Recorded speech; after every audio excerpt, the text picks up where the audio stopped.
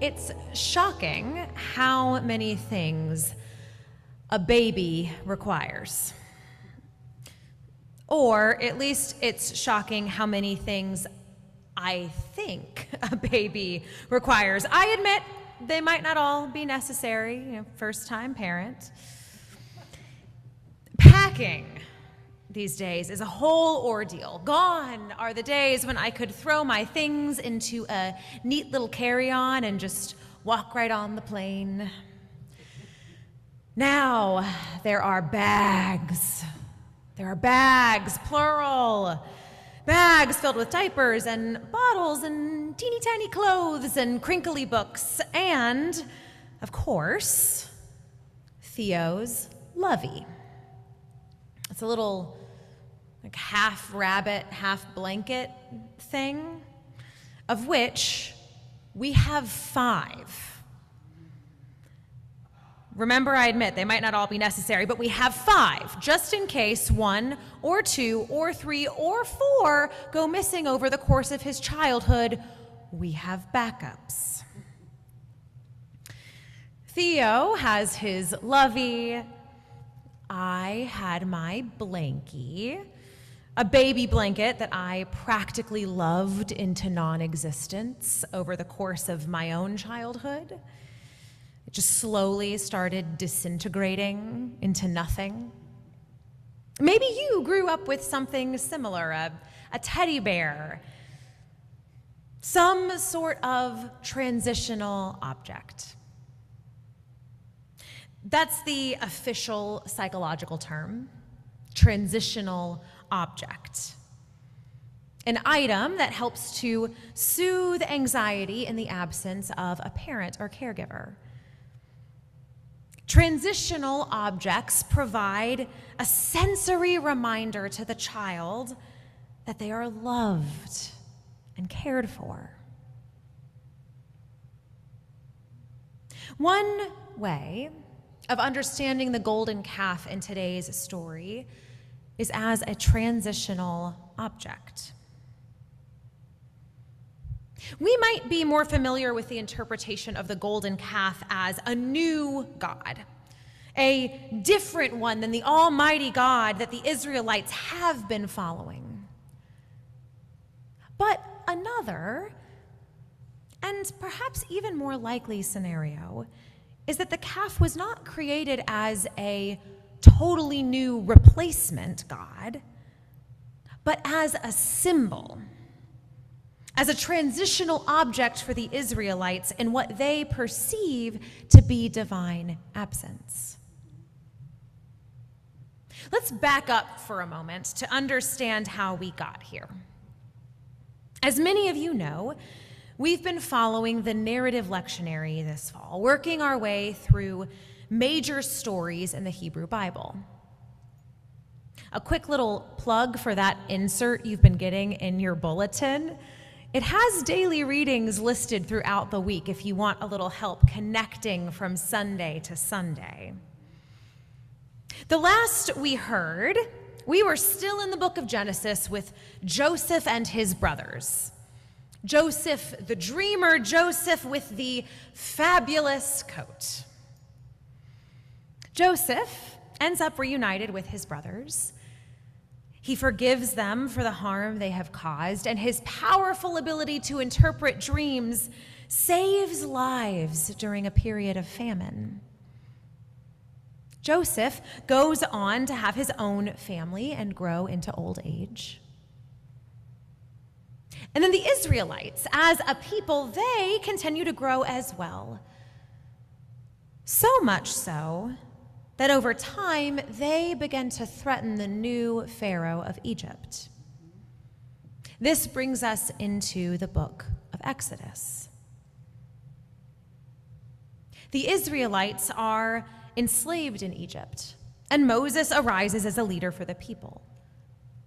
With God's guidance and divine assistance, Moses leads the Israelites out of Egypt and into the wilderness. The Israelites, while initially glad to be out of slavery, are not having a great time in the wilderness. They're hungry, they're tired, and they're uncertain of where they're going and how long it's going to take to get there. Ahead of where today's scripture starts, they finally arrive at Mount Sinai, where they receive the 10 Commandments. And they celebrate the covenant. God promises to be their God, and they promise to be God's people. Moses then goes back up the mountain to talk a little more with God.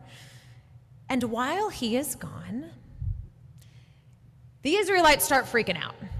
They are highly anxious because they don't know how long Moses is going to be gone.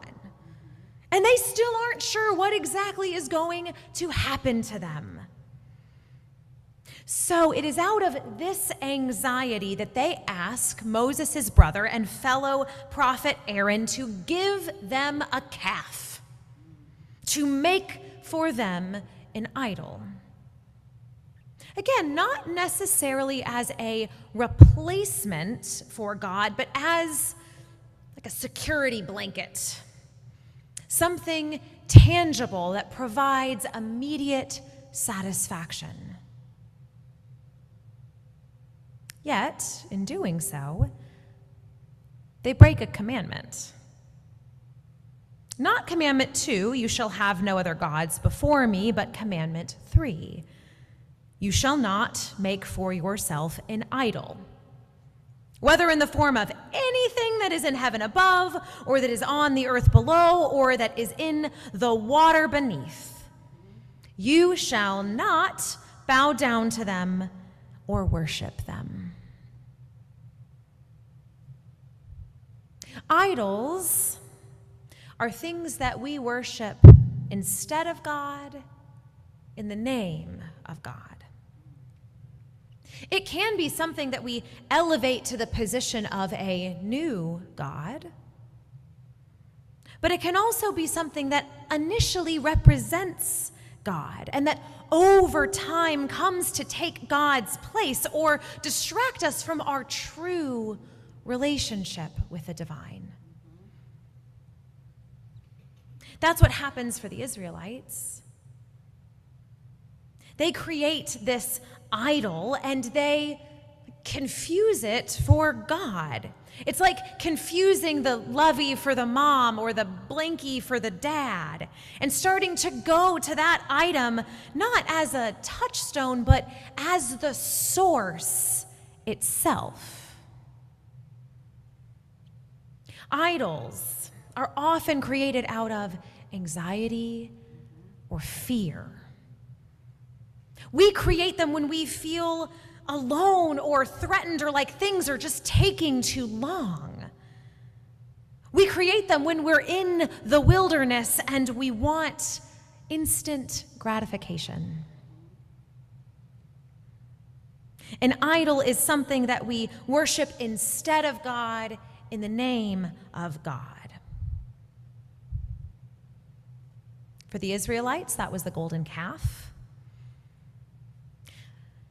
There are all sorts of contemporary examples. Money is a primary one.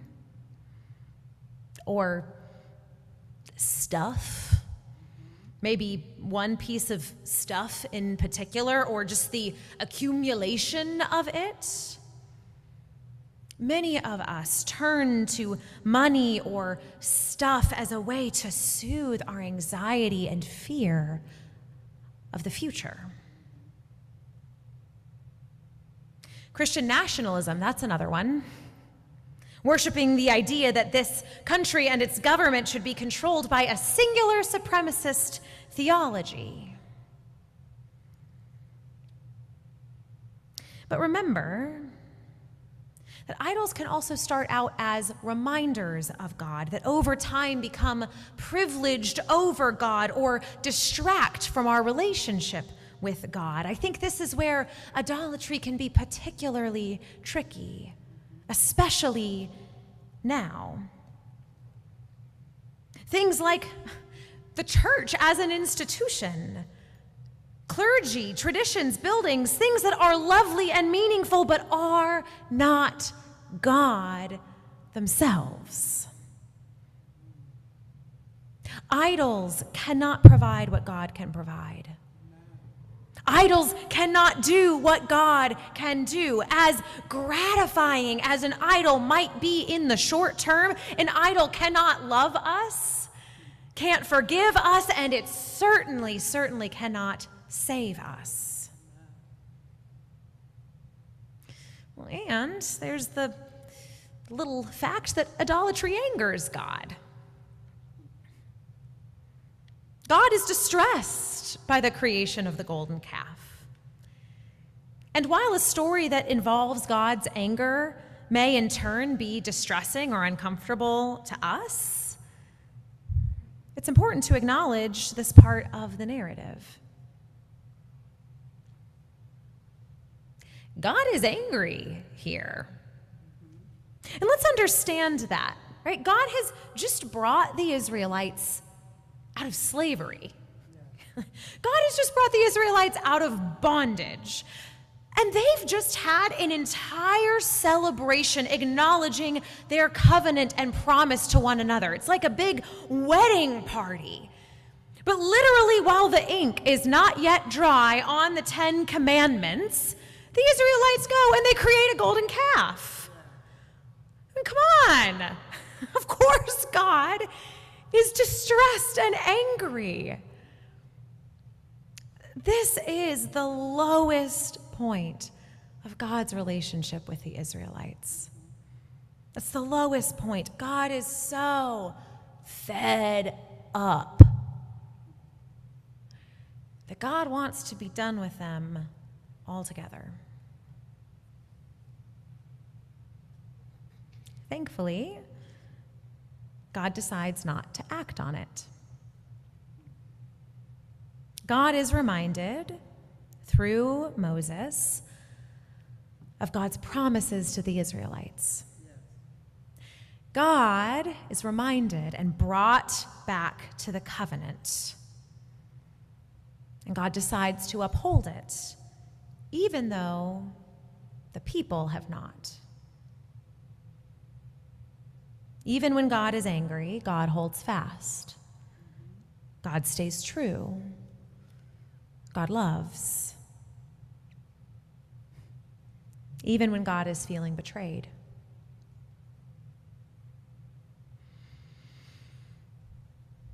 We don't know what we're doing half the time.